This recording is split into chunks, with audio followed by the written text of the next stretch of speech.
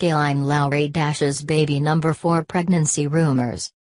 Teen Mom 2 cast member, Kailyn Lowry, fueled speculation that she might be expecting because of a series of tweets she made on Thursday, according to The Hollywood Gossip. Kailyn tweeted to her 1.37 million fans on the social media site that she felt sick to her stomach and that she threw up later. Her fans on Twitter took her sudden onset of nausea to mean that she was expecting number 4 and ran with it.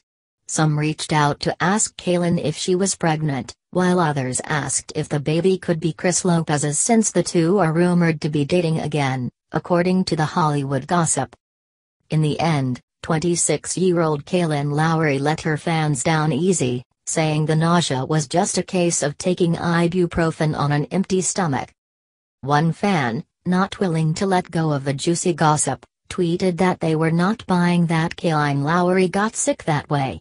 They asked her to try again. Twitter user, Caravanata, who says she is a nurse, came to Kailyn's defense tweeting that, yes, any NSAID can cause stomach trouble. Additionally, it's listed on the label of bottles of ibuprofen that you should take with food or milk if stomach upset occurs.